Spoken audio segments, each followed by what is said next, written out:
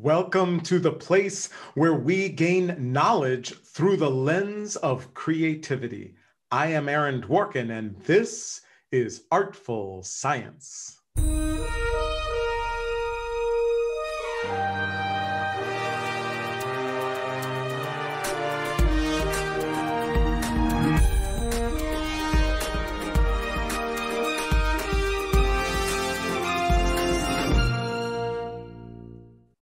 Thanks again for joining me here on Artful Science. Today's show is Origins, the Peopling of North America. And my guest is Jennifer Raff, who serves as Associate Professor in Anthropology at the University of Kansas. Jennifer, welcome to the show. Thank you so much for inviting me. I'm very excited to be with you. So I am so excited to talk about this topic. You know, the kind of origin of people and our backgrounds has always fascinated me. I have a whole crazy background because I was adopted, and my birth families and adoptive families are different cultures and all of that. So I'm just always fascinated in some ways with ancestry. And so I feel like I've got kind of, a rudimentary understanding of what anthropology is, and separately, very rudimentary understanding of what genetics is. But you are really an anthropological geneticist, or in some ways, or you're able to look at these things through anthropological genetics. What on earth is that? Can you just help us to understand what you're doing and why it's important? Yeah, sure. It's a mouthful, isn't it? Anthropological genetics. What it basically means, it boils down to, I try to understand where people come from using the tools of genetics, but asking anthropological questions and taking an anthropological approach, which integrates the fields of archaeology, biological anthropology, sometimes indigenous studies, and a variety of other approaches. It's a very integrative field, and we just try to take a holistic approach to asking one major question, which is, where did humans come from and how did we get to the places we are today? Right. So, and it really is fascinating. And am I correct in basically understanding that because of the genetic piece of it, what the information and conclusions you're arriving at are not theoretical? They're not, well, we think this may have, but it's actually because we see these genetic traces, we know factually this group of people were here, moved towards here, or came from this area. Would that be an accurate understanding? Well, it's yes and no. I'm going to hedge a bit. It's a bit complicated, right? Because DNA can tell you some things. It can tell you who you're closely related to and who you're less closely related to. And you can do a lot of modeling and other things to estimate when events may have happened, like gene flow between two populations, migrations, genetic bottlenecks. And you can kind of tie those to events in the archaeological record. But it's tricky to do that. And so there's a lot that we still find really open-ended. And so we have to kind of go to other fields and say, okay, archaeologists, we see this signal in DNA. Can you tell us what that might mean? Or other related fields. So right now there are a lot of open questions about human history that genetics is helping fill in the gaps, but we don't have a perfect understanding or a concrete understanding of a lot of things. Got you. So very helpful. So kind of given this overall process, and of course, all of this makes me think about, my 23andMe that I did, or those types of things to try to, track some of my own personal ancestry.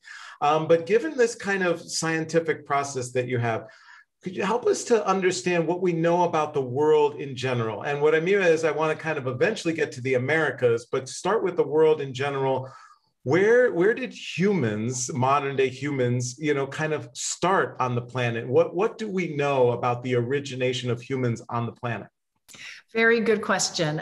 So we know that from genetics, from archaeological data, from fossil data, that humans originated in Africa, that modern day humans, or what we would call anatomically modern humans, humans that look like us. It's not a great phrase, but that's what we're using these days. Humans that look like us originated in Africa and maybe made a few forays out of Africa here and there a couple of 100,000 years ago. The archaeological evidence and the fossil evidence is still very much an open question. They're still finding new discoveries every year to kind of push that date back a little bit earlier.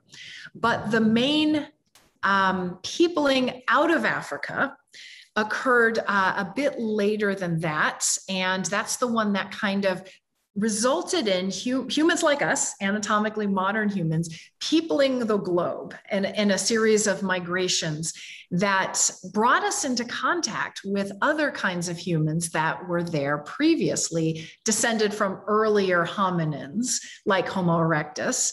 And these other kinds of humans we know of today as Neanderthals and Denisovans.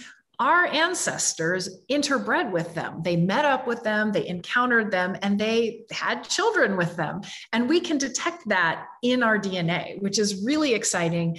And one of the most fascinating discoveries of the last couple of decades is that interbreeding. So many of us carry this genetic legacy in our DNA, including myself. I have a lot of Neanderthal DNA. And so for the purposes of my research and what I'm most interested in, humans, anatomically modern humans, made it into Siberia during a period called the Upper Paleolithic. And there they were able to push past the Arctic Circle and actually live above the Arctic Circle. And they developed technological adaptations to live that far north by about 40,000, 30,000 years ago. So in between that period, so quite early. And it was from there that we see these really interesting events that occurred that happened during a period of climactic change called the last glacial maximum, when the Earth cooled globally and became very, very dry. And it's during the last glacial maximum, or the LGM, that we see the formation of the ancestors of Native Americans, that population genetically. And that's kind of where my story starts, the research that I'm interested in.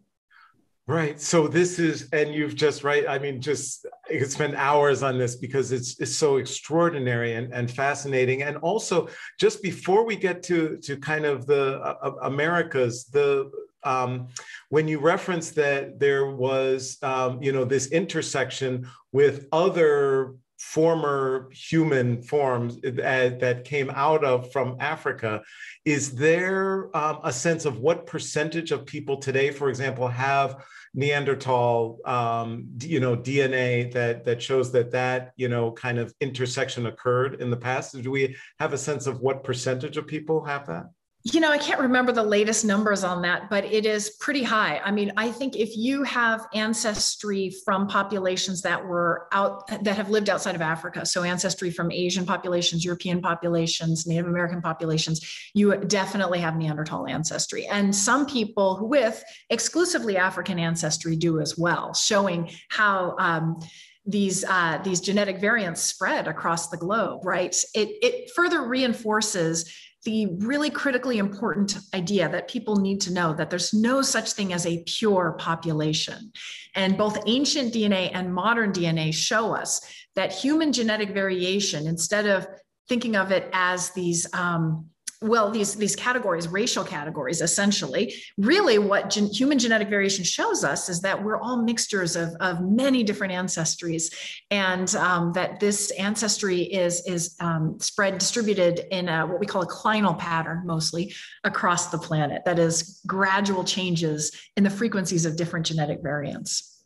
Wow. And, I think that's so important, just beyond our historical understandings, but just to give context to sometimes these man-made concepts we come up with these days of divisions, that understanding historically how meaningless they are actually biologically for us is, Yes. I think, such an important context. So the Americas. So a lot of times people are like, I always hear people, making jokes with, oh, originally, America discovered by Christopher Columbus, and, comedians will say, how do you discover something where there's already people there? And then people are like, so Native Americans were, originally here and people, but now as we can actually understand how did that occur and how did the migration into the Americas occur that initially built the foundation for Native Americans here? Right.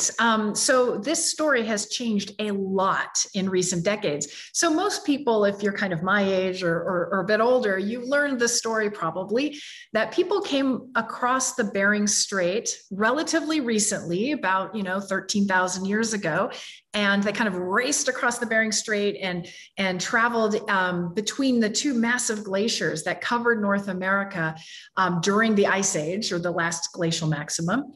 And peopled the Americas then, southward through the interior of the continent very, very quickly. And that these were big game hunters. They had these really impressively made spear points that are known as Clovis points. And that was it. That's the story. But I would say, 20, 30 years ago, there started to be archaeological disputes about this. So a number of sites that predate what we call the Clovis culture, which is about 13,000 years ago is the latest dates for it. They've been started popping up all over the place. And so a lot of archaeologists were gradually questioning this model, and genetics further reinforced that this model is not a good explanation for the origins of Native Americans, that in fact, we have a much more complicated biological history that dates back even earlier than people really appreciated. And as we get more and more genomes, the dates for the earliest peoples in the Americas kind of keep getting pushed back earlier and earlier. So right now, it's a big area of active research as to exactly when were people first here in the Americas. And you will ask any two archaeologists, you'll get different answers. And in fact, a lot of Native Americans themselves have their own histories of being in the Americas very, very, very early, if not always. And so there's a lot of really interesting dialogue going on right now in the field between different experts from different fields, trying to piece together this puzzle. And genetics is showing us a really complicated history, which is making this very exciting time to work in this field. Gotcha. So it is fascinating. And so as of kind of today, what's, either our best guess or best understanding of two sides of it, I guess. When do we think is the earliest that, say, North America was peopled? And even though it may have been earlier, were they still coming from Siberia and kind of these ancient North Siberians? Or is there any possibility they came from anywhere else in terms of our origins? Right. That's a really good question. So I would say there are kind of three schools of thought here right now. So the first school of thought, which I think is probably the more conservative archaeologists would subscribe to, is that people were here not much earlier than Clovis, right? That the earliest sites probably date to around 13,000, 14,000 years ago, and that they're found in Alaska, and that these very early sites, that's where they anchor their models on, that people probably came here a little bit, earlier than Clovis, but not by much, right? And peopled the Americas in a similar way to what I just described. So it's kind of a neo-Clovis first kind of view, but not really, it's a little bit earlier.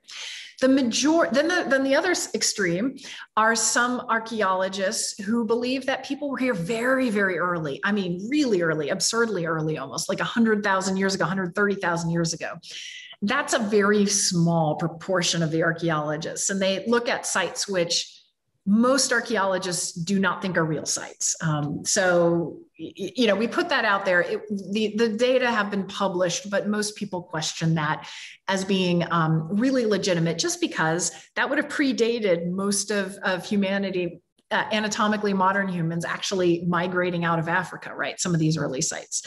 So The majority of people in this field, archaeologists and geneticists, really would say that people were here anywhere between about 16,000 years ago to maybe even as early as 20,000, maybe even 25,000 years ago. So pushing it a little bit into the last glacial maximum.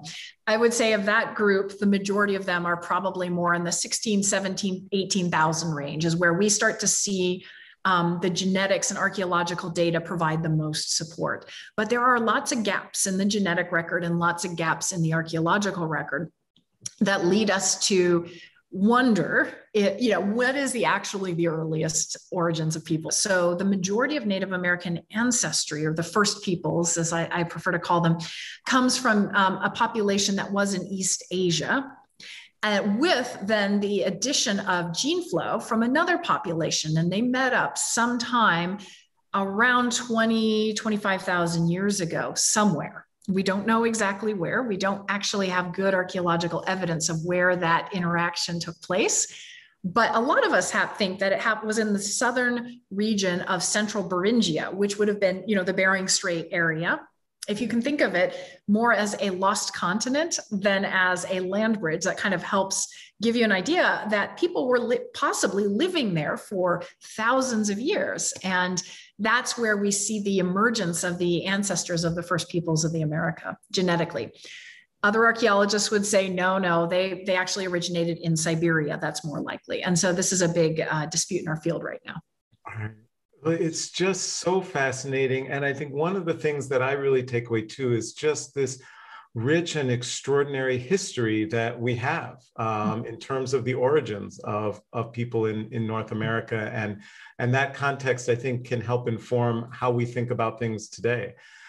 Too. So, well, this is fantastic. Unfortunately, we are just about out of time, but I always like to ask all of our guests here on Artful Science, where we're at the intersection of arts and sciences, do you have any either artistic practice you do yourself or just aspect of the arts that you love to appreciate?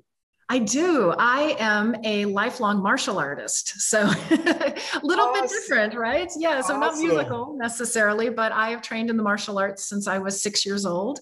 I've had a brief hiatus for the last few years while I had a baby and kind of was very busy, but I'm picking it back up again. So training again. So that's phenomenal. And do you mind my asking what form? Several. Yeah. So I started out in Taekwondo, which is Korean martial art. And from there, I started cross training in a number of different arts. My favorite, probably my two favorites, are Muay Thai kickboxing and Kali, or Eskrima, which is stick fighting from the Philippines. I absolutely love those arts. And they really are arts. I mean, it is a very physical, but really fun artistic practice, I think. So. Absolutely. Well, that's so wonderful to hear. And I myself have practiced Silat, and our youngest son is a black belt in Taekwondo. So that's awesome. Wonderful to hear. Well, Jennifer Raff, thank you for helping us gain knowledge through the lens of creativity here on Artful Science. Thank you so much, Aaron.